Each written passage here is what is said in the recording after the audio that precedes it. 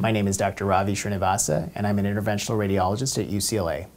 Today's topic is on peripheral artery disease. Do you have it, and what can you do about it? To start off, what is an interventional radiologist? An interventional radiologist is a specialist in minimally invasive procedures.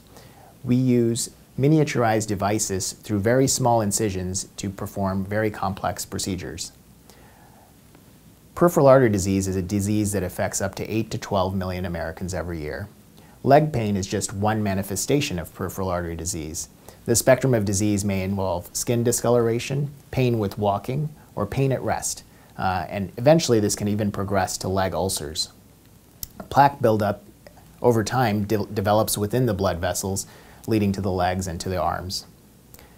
This plaque buildup can also affect other blood vessel circulations, including the vessels that lead to your brain, causing strokes or mini strokes.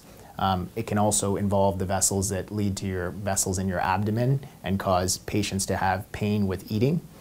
It can also involve the vessels that lead to the kidneys and may result in flank pain, high blood pressure, or poor kidney function. Whatever circulation that's affected is essentially going to be not receive enough blood flow, and as a result it's going to have a hard time keeping up with the demand for that blood flow. The symptoms will be related to that vascular distribution. Plaque buildup can happen in blood vessels for a variety of reasons. Typically this relates to lifestyle factors such as diet.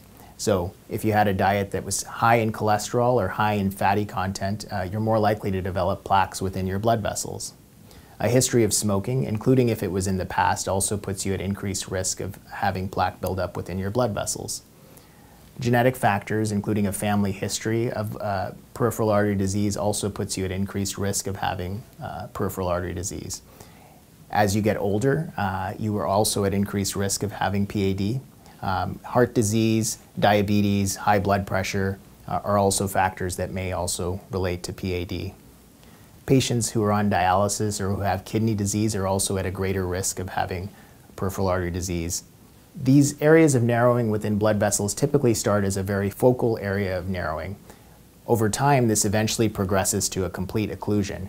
Typically, the body finds a way to get blood flow around this occlusion. Eventually, collaterals will develop and the blood flow will find a way to get around that blockage. This can take time, and as a result, you may be miserable with leg pain or having difficulty walking and symptoms until the collaterals kind of develop. So here's a schematic kind of showing the spectrum of disease. On the left you can see a normal blood vessel. Here in the middle you can see an area of atherosclerotic plaque buildup within a blood vessel. And here on the end you can see a complete occlusion of the blood vessel with development of collateral vessels. PAD is relatively easy to diagnose. We have PAD clinics at both our Calabasas and Santa Clarita locations. Typically, like I said, your legs will feel sore and then you may eventually progress to having difficulty walking up a flight of stairs. The most common misconception for arterial disease is venous disease. Venous disease presents slightly differently, so typically with leg heaviness, swelling, pain, itching, and these symptoms are typically worse at the end of the day. So we have a comprehensive peripheral artery disease center at both our Santa Clarita and our Calabasas locations. The workup starts with a clinic visit and lab work where we'll check some blood counts, check your cholesterol levels, and check a metabolic profile. We'll also do a physical exam, including a specific exam tailored to your symptoms that may involve looking at your legs to look for skin discoloration or ulcers, or may involve looking at your arms for any symptoms or findings on the skin that may be indicative of a problem. Imaging is also done at both our outpatient locations. We may start with an ultrasound and then may need a CAT scan or an MRI scan to evaluate things further. So what can we do about peripheral artery disease? So it starts off with medical management. So that involves controlling your blood pressure, controlling your cholesterol levels or reducing your cholesterol levels to get them into the normal range. Smoking cessation is again a very important component of treating peripheral artery disease. The interventional options include minimally invasive procedures, which may involve using an X-ray camera to inject contrast dye into the blood vessels and map out the blood flow. And if we see any blockages or narrowings within the blood vessels, then we can perform a variety of different interventions. This may involve doing an angioplasty or using a balloon to stretch open the blood vessel, doing an atherectomy or using a device to basically shave the calcium from inside the blood vessel, or putting in a stent, which is basically a metallic device to hold the blood vessel open. Sometimes you may need something more invasive, such as surgery or a surgical bypass to bypass an area of occlusion. Here's, again, going back to that schematic. Here you can see that atherosclerotic plaque again, and using a balloon to stretch open that area and then restoring flow to the vessel. Here in the middle, we see an atherosclerotic plaque that we've now put in a stent to open up the blood vessel.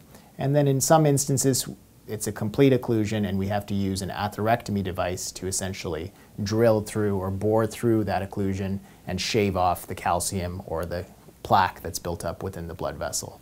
Ultimately, we'll put a stent in at the end of that. So what can you expect if you're going to have a procedure? So you're going to have nothing to eat the night before. We'll usually start an IV on the day of the procedure, just about an hour prior to the procedure. You'll get moderate sedation, which involves a twilight sedation where you're sleepy and groggy, but not completely out. The access point will either be from the wrist or the groin, and the procedure lasts usually about 45 minutes. So the risks of the procedure include bleeding, infection, or inability to cross the lesion using minimally invasive techniques. This may necessitate performing a surgical bypass. Here's a picture of our pre-procedure area and a picture of our angiography suite, which is basically the live X-ray camera that we use to perform your procedure. If you'd like to make an appointment to schedule a procedure, feel free to call our P&D clinics at either Calabasas or Santa Clarita. We have 3 physicians currently performing interventions at our outpatient sites. They include Dr. Ronaday, myself, and Dr. Stewart. Thank you for your attention.